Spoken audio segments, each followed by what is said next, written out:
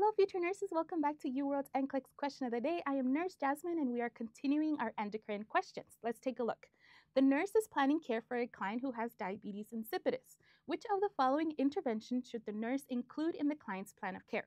Select all the apply. So you can pause the video and drop your answers in the chat. So diabetes insipidus is an inadequate antidiuretic hormone that occurs because the kidneys are not responding to their hormone, or there's a problem with hormone production in the hypothalamus. ADH is a hormone that promotes water reabsorption in the kidneys, and insufficient ADH causes excretion of significant amounts of diluted urine.